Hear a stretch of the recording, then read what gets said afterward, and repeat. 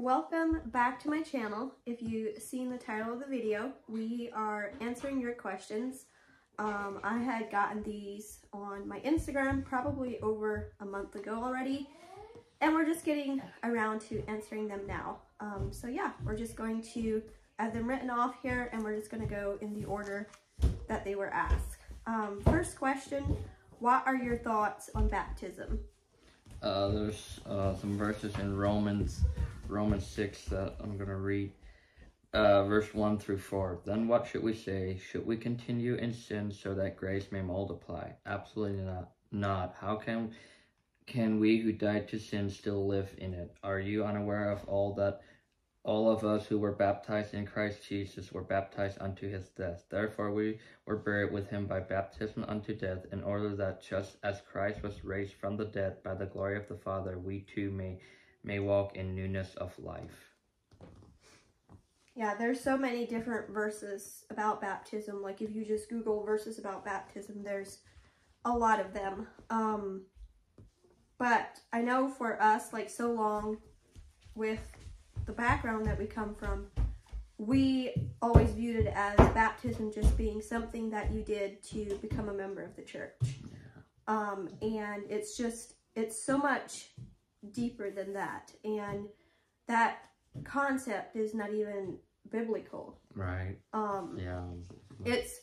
Baptism is an outward symbol of an inward change. When we give our life to Jesus, we become born again. Baptism is a symbol of dying to ourselves. We go underwater. That is dying to ourselves, dying to our flesh, and then we come back up a new creation in Christ. Like that is what it symbolizes. And when I realized that, it just changed my whole view on baptism, and it's just so much deeper than just becoming a member of the church. Yeah, for sure. So yeah, you could always Google like verses about baptism if you want to learn more about it. You all seem to love horses and rodeos. Do you all ever dream of owning a ranch? Maybe someday. We dream. Yeah, it's expensive. Yeah, we'll see if it ever becomes a reality, but yeah. It'd be something that, we both enjoy. Would you be okay with coloring your hair? Personally, I don't really have a preference either way, or I don't know, to me it's just another thing to spend money on. I'm not saying that I ever will or ever will not. And I also, I don't know. I don't really have a very strong opinion either way, I guess. What is our favorite show right now? We don't honestly watch a lot of shows.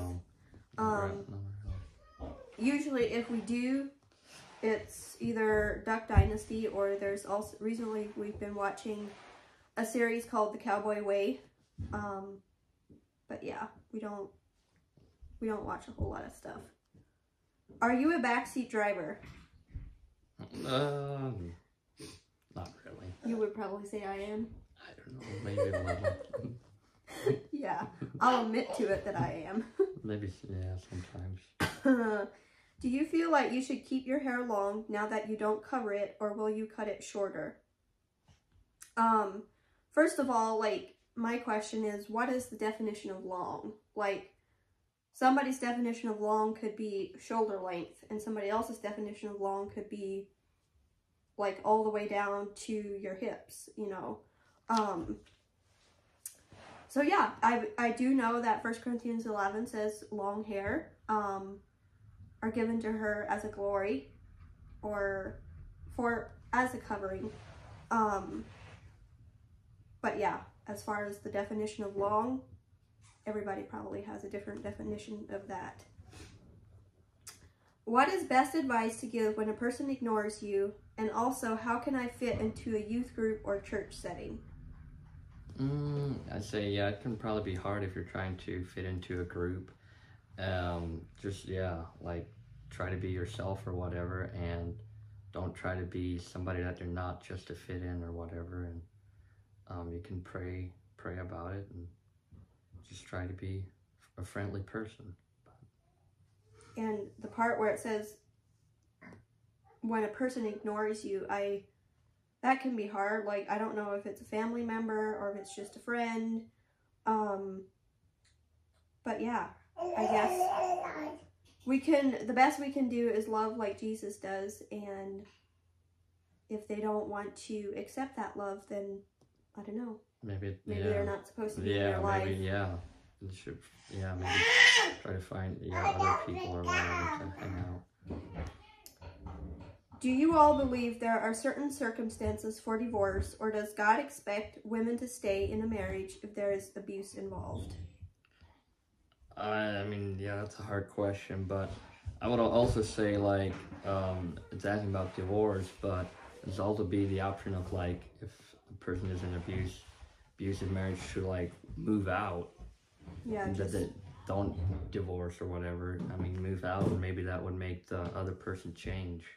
Yeah. I feel like that would be a better option than just going and, like, file for divorce. Just move out, and maybe that'll change the person. And also, like, if there is abuse, like, I would, and I don't know this situation, but, like, don't tell somebody that you trust. And, like, not just keeping it to yourself. I don't think that is very healthy or safe. And I don't think that God would want that person to stay if they're, like, if they're being hurt. I mean, I think they could move out and see what happens or whatever. It's definitely a hard question to answer if you don't know the circumstances. But yeah, I would just seek godly counsel and pray about it, and maybe it is a situation where you just move out for a while and, you know, see if that will encourage your spouse to make changes. I grew up in strict Brethren and Mennonite faith, but I've since left it. I've been told different times that I'm condemned to hell because I started wearing pants and cut my hair. What would you all say to that? First of all, I have not been able to find scripture that backs that up, that we are condemned to hell if we wear pants or cut our hair. I'd say that's pretty judgmental if they're saying that you're condemned to hell. I mean, we're all going to stand before God. He's the one that's, going to judge us. And for us humans here on earth, like, we should be showing his love and stuff, not going out and telling people that they're condemned to hell. I think that's a pretty strong term. Yeah, and we know that the Bible says that, like, there's nothing that we can do to earn salvation. It is a gift from God. And so by us dressing a certain way, that is not going to earn us salvation. Like, I think it's something where we all need to seek God about it.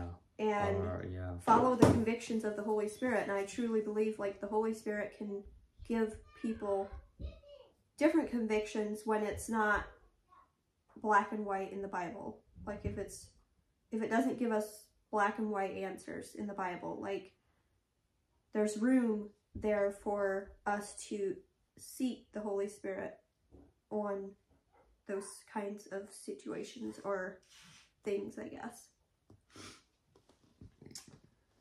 What does the verse mean in 1 Corinthians 11? 1 Corinthians 11, verse 6. 1 Corinthians 11, verse 6. For if a woman doesn't cover her head, she should have her hair cut off. But if it is disgraceful for a woman to have her hair cut off or her head shaved, let her head be covered.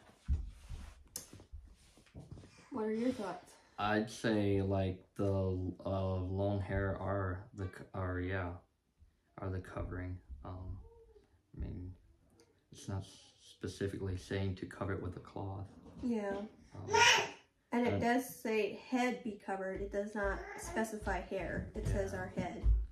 I think, yeah, we can make it that an idol if we, I think that, the head have to be covered with a cloth, and then, Yeah, and I think there again, there's room for conviction, like seeking conviction from the Holy Spirit.